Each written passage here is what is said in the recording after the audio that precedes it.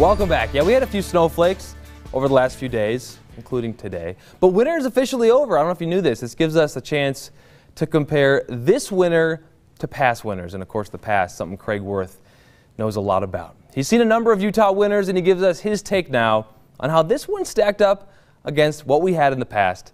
It is tonight's Worth Watching. It is now spring. Well, maybe not quite tulips and daffodils in Summit County. You know, now that it is spring, we could look back at winter and reflect. And you know what? We didn't have it so bad this year. In fact, I went back into our archives the last 20 and 30 years, and oh my, those were winters. The 1980s and 1990s were really something, just in case you're wondering what we got away with this last winter. Now, if you want to talk about snow, this was 1993, your own little backyard avalanche. And your cars? Now they just kind of looked like another mound of snow. And we've had winters where you really couldn't find your car. Oh, but the snowplow found it.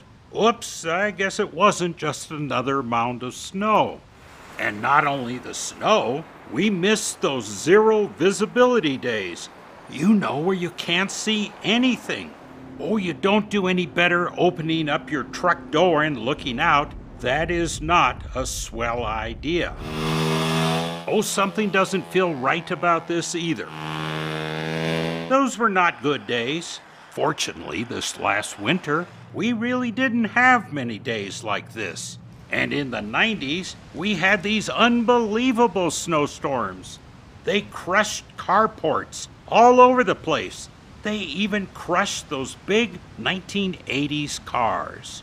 No, we got by easy this last winter. If you missed the 1990s, you missed the storms that demolished houses. They actually did.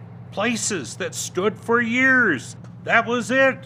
And one storm even destroyed a state liquor store. I did love the sign, "We will be closed due to the weather." Well, maybe also because our building is gone. I mean, crushed down to the Merlots and Chardonnay wines. And people came and maybe didn't notice that the building was gone.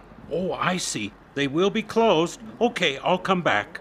And you missed what I call stare-at-it events. That's where gas lines blow up due to the cold, and you can only stare at it. Now you missed having to get on your roof and shovel, and you missed creating inventions to remove snow. This works fine, except when you stand right behind it. That's a fun one. How bad was it? The state had to declare emergencies back then and gather everyone in a room to discuss what we could possibly do. Well, I suppose skiing was the only thing positive about some of these storms. Aldous had close to probably 70 inches since last Wednesday. The officials decided to declare war on the snow and bring out the National Guard. That was something. See how easy this winter was. Every night, the National Guard dug out neighborhood after neighborhood. Again, that was in the early 1990s.